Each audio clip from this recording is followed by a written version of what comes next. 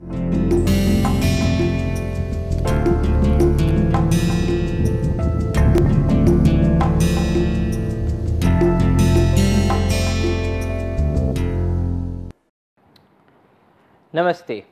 Today we will have a look at the topic called photogrammetry. So, what is photogrammetry? If we again broke it into its word roots, we have photogrammetry.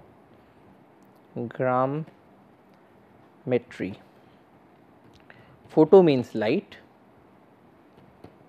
gram is a record, metry is measurement. So, we are trying to take measurements out of light records.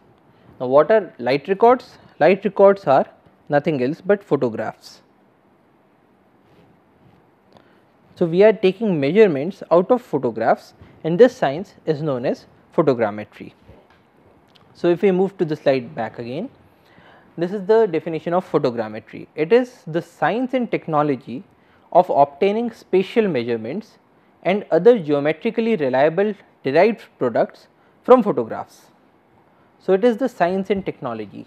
Science, it comes from the Latin word scientia, which means to know. So, science means knowledge. Technology is the application of science. So, it is the application of knowledge. So, it is the science and technology of obtaining or getting spatial measurements. Spatial measurements means measurements over space and other geometrically reliable derived products. So, we not only take direct measurements, but we can also make some other derived products from photographs, and it is a form of remote sensing. Now, what do we mean by remote sensing? Remote means at a distance, and sensing means to get some information out of. So, remote sensing is the technology that permits you to get information about your target from a distance. So, for instance, if you have a glass here and if I go towards this glass and I touch it, so this is not remote sensing because I am touching it with my hand. So, this is a physical contact, but when I have this glass at a distance and when I am seeing this glass, so I am taking information in the form of light rays that are coming out from this glass. So, they might be coming from the light sources, they get reflected from this glass and then they are coming back to my eyes. So, when I am using that information to get knowledge about this glass, I am using a technique of remote sensing. So, photogrammetry is also a form of remote sensing. So, how does remote sensing work?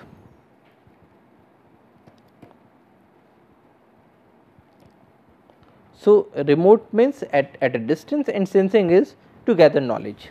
So, remote sensing deploys electromagnetic radiation. So, for instance, if we have the sun, it is giving out rays of light, and suppose we have a tree here, let us use our conventional colors. So, we have a tree here.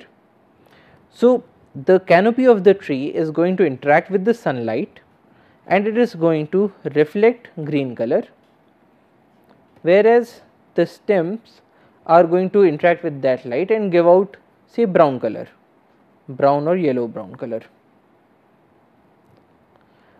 And we have an observer who is standing somewhere and is able to see this green color as well as the brown color. So, he is using these electromagnetic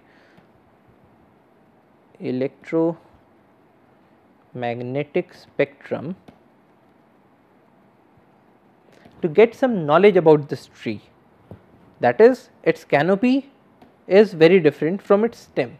So, this is a knowledge that he is getting out of these electromagnetic radiations while he is standing at a distance from the tree. So, he is not in physical contact with the tree. So, that is remote sensing.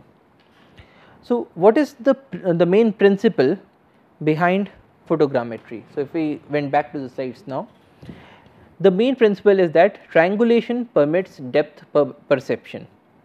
Now, what does triangulation mean and how does it permit us to perceive depth? So, suppose this is an individual and we have two eyes.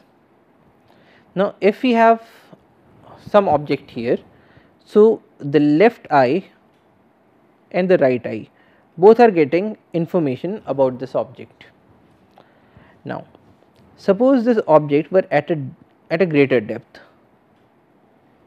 then the angle that has been subtended by the rays of light coming from the object are different from the angle. So, the angle subtended at position 1 is different than the angle subtended at position 2.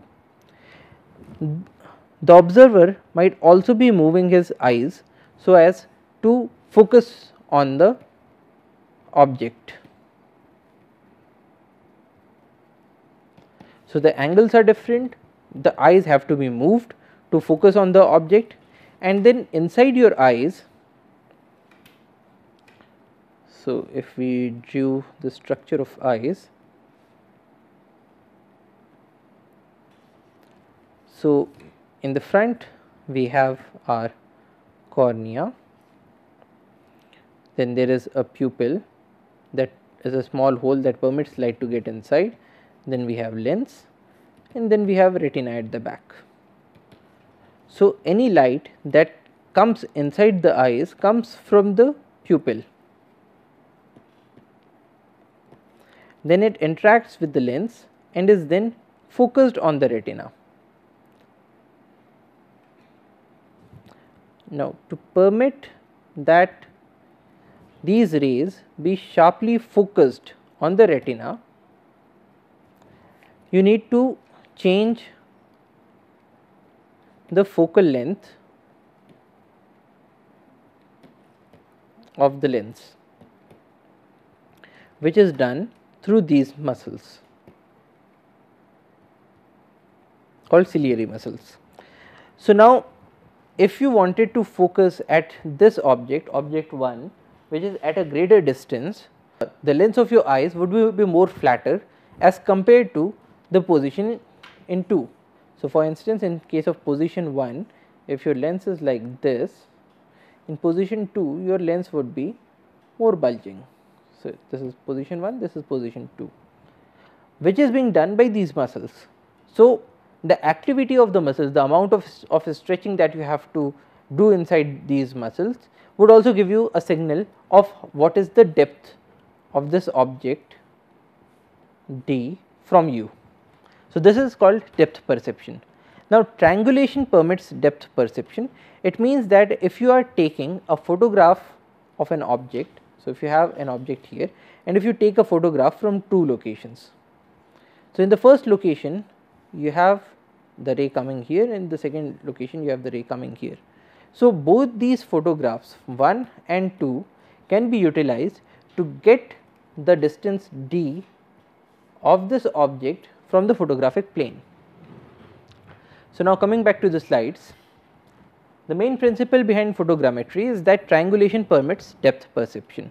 So, we take photographs from at least 2 different locations for the same object, then we develop lines of sight from each camera to the points on the object, and then we mathematically intersect these lines of sight to get 3-dimensional coordinates of the point of interest. To show it more graphically, so suppose you have an object in the shape of this bowl, so you can take its photographs from different locations, and then by using photogrammetry you can get a 3-dimensional view of this object. Now, there are 2 applications of photogrammetry. So, if we looked at the applications of photogrammetry,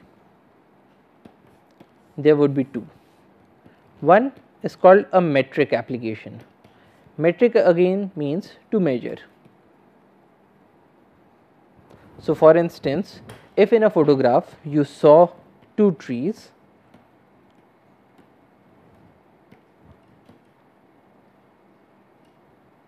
and just from these photographs you want to know the actual distance between both of these trees.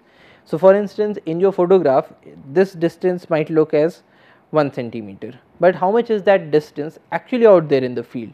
If you wanted to measure that, that would be called a metric application. The second application is called the interpretive application. What do we mean by interpretive application? Suppose we saw these two parallel lines that have black color in between these.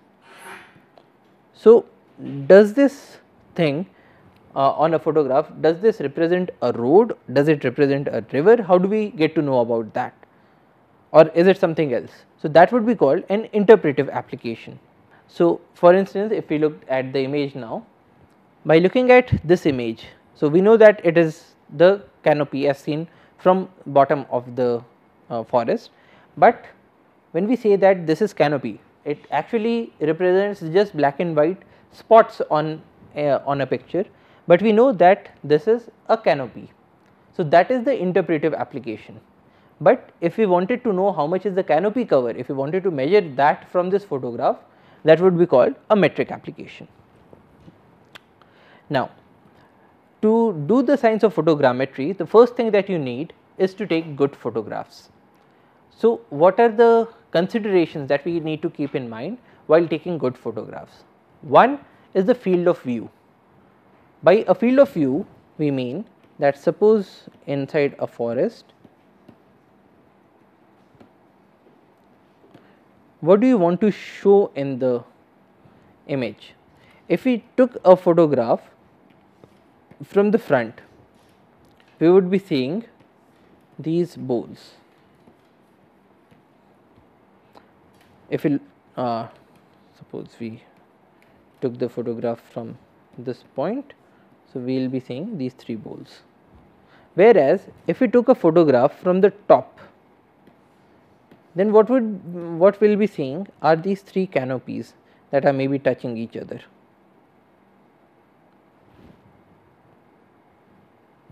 So, these would be giving us different views.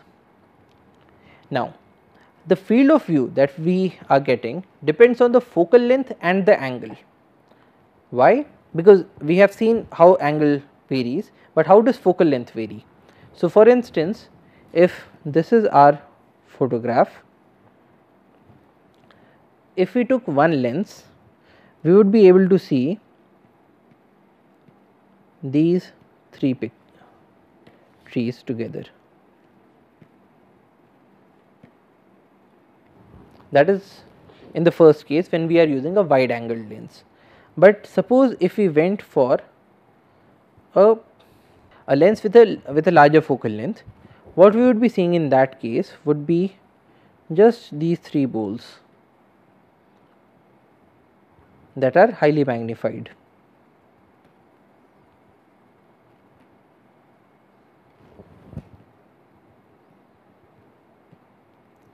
So, this has permitted us to zoom in to such a level that now its top and bottom portions have been cut from the picture. We are only able to see the middle portion, and that middle portion is showing us these three stems. So, the field of view depends on the focal length and on the angle. The second thing that we need to keep in mind while taking a good picture is the focus. So, for instance, if we are taking the picture of a tree, we could, for instance, focus on a leaf.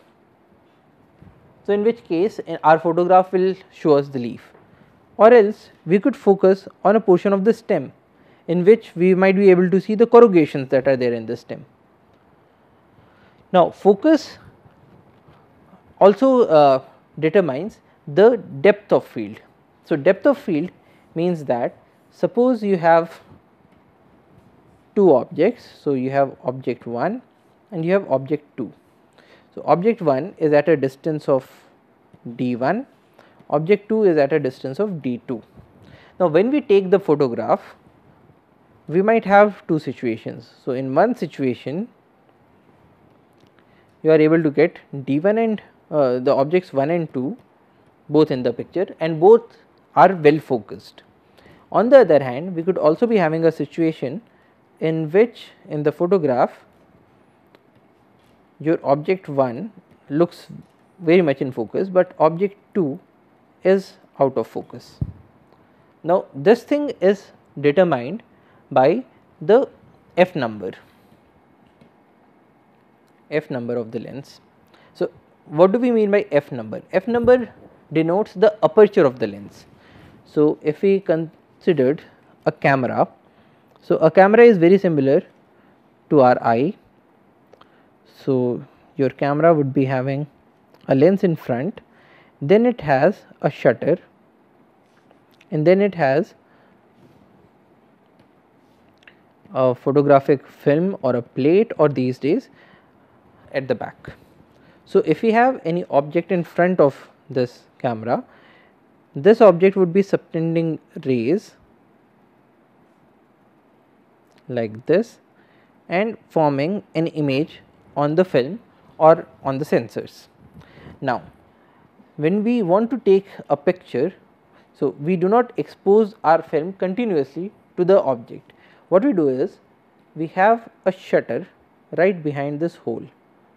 So, when this shutter is covering the hole, these light rays are not able to reach there. But then when we take the picture, this shutter moves for a very short period of time. It exposes our film to the object, to the rays of light coming from the object, which then helps it to take the photograph. So, when we do this, there are two things that we need to keep in mind, because we want a picture that is properly exposed. So, that is, it must the amount of light that is interacting with our surface, it should not be very large, in which case the whole image would look washed out in white colors. It should not be very less, in which case we would be having a very dark colored image. So, we need a proper exposure. Now, the exposure is determined by two things. One, it is determined by the shutter speed, that is, how much time do we allow this hole to be opened, that is the first thing.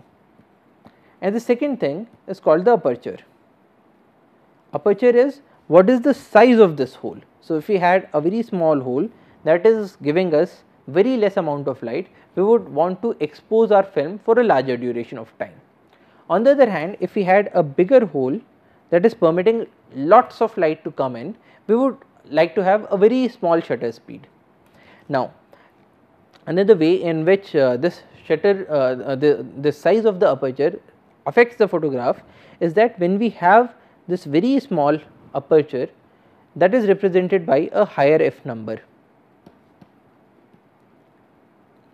So, a higher f number, say f11, it would give you a high depth of field.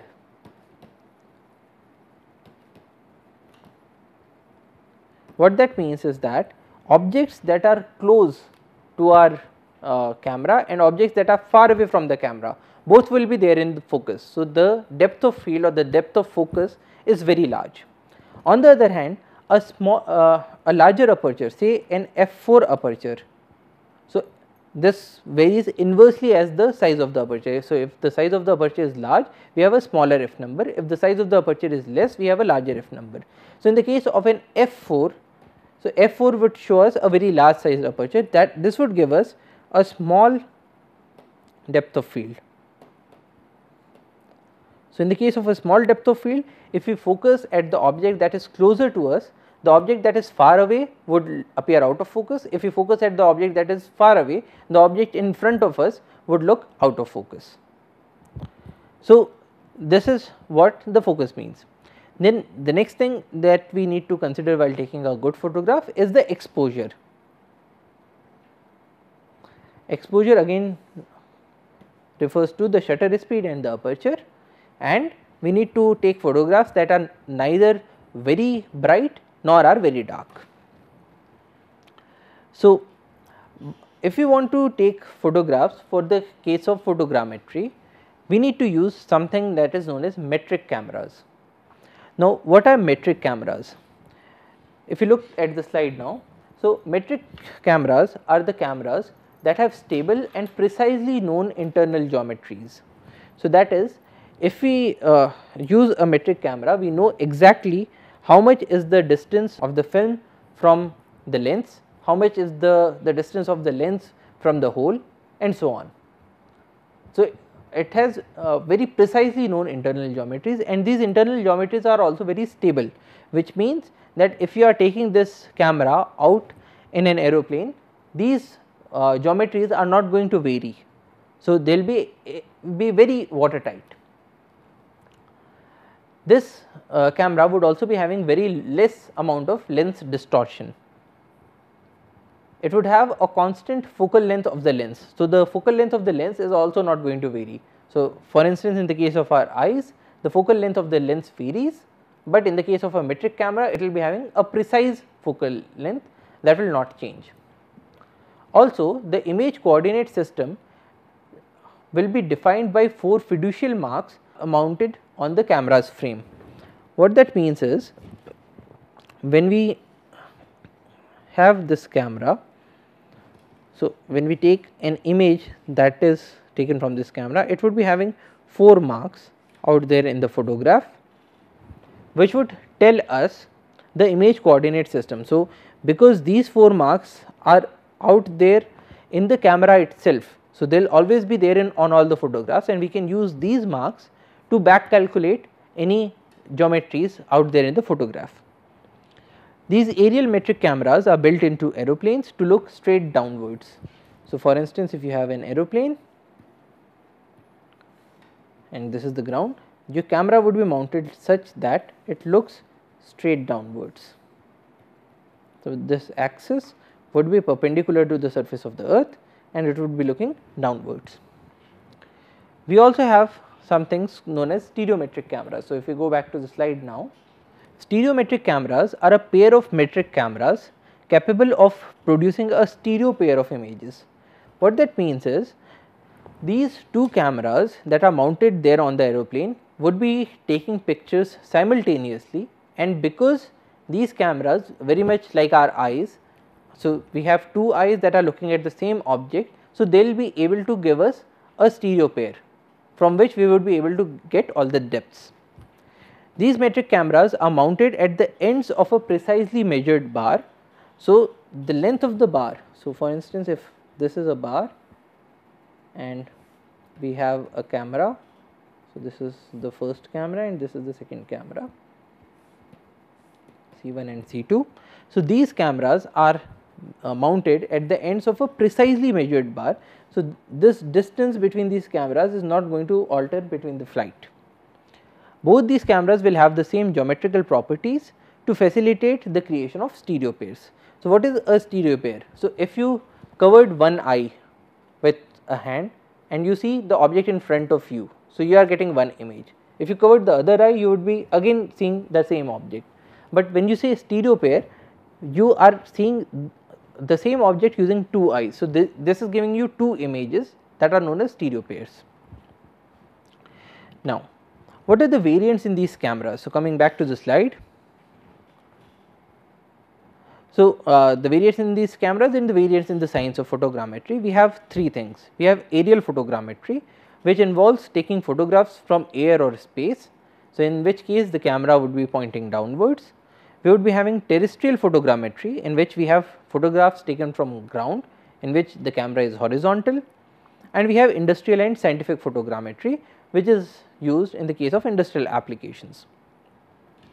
We can also have far range photogrammetry and close range photogrammetry. So, in the case of far range photogrammetry, your camera is focused at infinity, whereas in the case of close range photogrammetry, the focus is at a finite distance.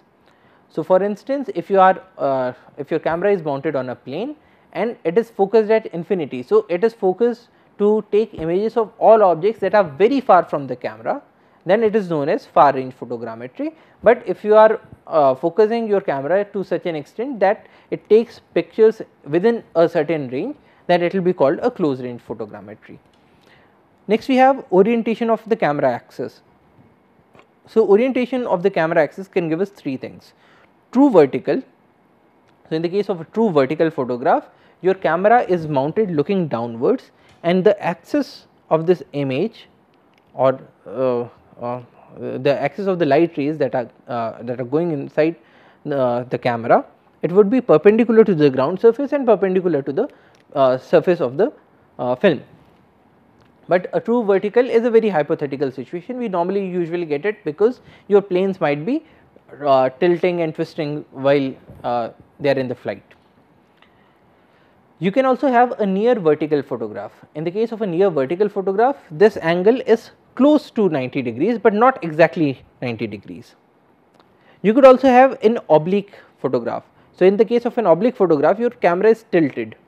So, when it is tilted, it takes the view from the top, and this view is not exactly 90 degrees, it is tilted at an angle.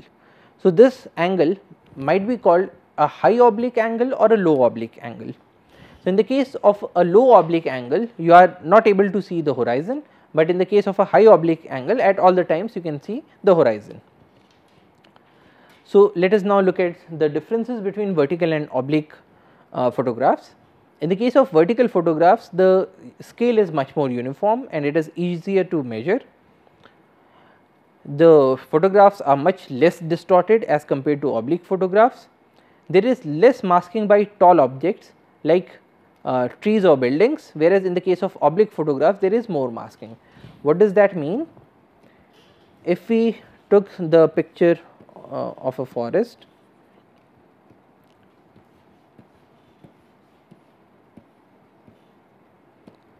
so if we are taking the picture of the forest in a true vertical photograph, so in the case of a true vertical photograph, your plane is parallel to the earth's surface. So, in that case, from the top you will be able to see these three canopies. If you took a photograph like this, then in this case this portion of your canopy is visible, but the portions of this tree that should have been visible, like these portions, they would be masked by the canopy of this tree. So, the trunk here will not be seen, so that is known as masking. Now, coming back to the slide, a vertical photograph covers less ground area as compared to an oblique photograph. A vertical photography is difficult in cloudy situations, because when you have clouds and when you want to keep your camera axis, the plane of your sensors parallel to the ground, it becomes very difficult to take cloud free photographs. But in the case of oblique photography, the cloudy situations may also give you enough clearance for oblique photography. In the case of vertical photographs, elevations are difficult to measure, but they are easy to measure for oblique photographs. Vertical photography is much more expensive because it is much more sophisticated. You need to keep your axis perpendicular to the ground or at 90 degree at all times, but in the case of oblique photographs it is less sophisticated and so it is less expensive. So, if you looked at an aeroplane that is taking pictures of the ground, so here we can see three images. In these three images, some portion is common between two images and some new portion is taken in every situation. So, there are a number of corrections that are required in photogrammetry. Your altitude varies during the flight, and when the altitude varies, the scale varies with elevation as well. The camera tilt might vary with the flight, and the scales will vary with the camera tilt across the photograph. You might also be having a number of distortions, lens distortions, atmospheric distortions and edge distortions that need to be corrected, and there will also be a parallax shift with altitude. Now, how do we take these measurements?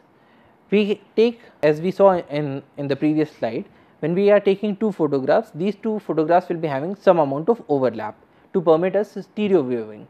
Now, stereo viewing means that you are taking this the image of the same object from two different locations. So, for instance, when we have this as the photograph 1 and this as photograph 2, so this is P2 and this is P1. So, this region is common between both these photographs. So, any point on this region would be photographed from two cameras at two different locations, with giving us a stereo pair. So, that would permit us to perceive the depth across this photograph. Now, coming back to the slide, we will also be measuring the parallax shift, which would give us the altitude. So, what do we mean by parallax shift? Consider the view from a moving train. So, when you look outside the window of a moving train, you can see all trees and all objects that are outside as moving in the opposite directions, but the objects that are closer by will be moving at a faster speed as compared to the objects that are far from you, and the objects that are very far might even appear moving parallel to the direction of the train. So, that is known as the parallax shift. So, now coming back to the slide, this shows us the overlap between two images. We have an end lap, we have a side lap, and we can see the flight map. So, this is generalized thing. So, what are the applications of aerial photography? Well, as we can see in this slide, we have a number of applications like the preparation of large scale plans, in which you see a large area, a vast expanse of area on a photograph. You can also use it to make cadastral maps, in which you show a small area at a larger scale. You can also use it to prepare land use maps, which tells us how each parcel of land is being used. You can get topography, which tells us the elevation and the position of various objects on the ground. It can be used in the study of hydrography and also for exploration and reconnaissance missions. Now, what are the byproducts or say other products that we can get out of photogrammetry? Well, we can get digital elevation models. Now, a digital elevation model is a computerized representation of the Earth's surface area. So, it will also show you different objects at different heights and at different distances. You can also take orthophotos from photogrammetry. You can use the information in the preparation of thematic GIS maps. So, GIS refers to Geographical Information System, and thematic maps give you information. So, it can be used in the preparation of computerized databases which based on different applications, and you can also have some other derived products and maps. Thank you for your attention. Jai Hind.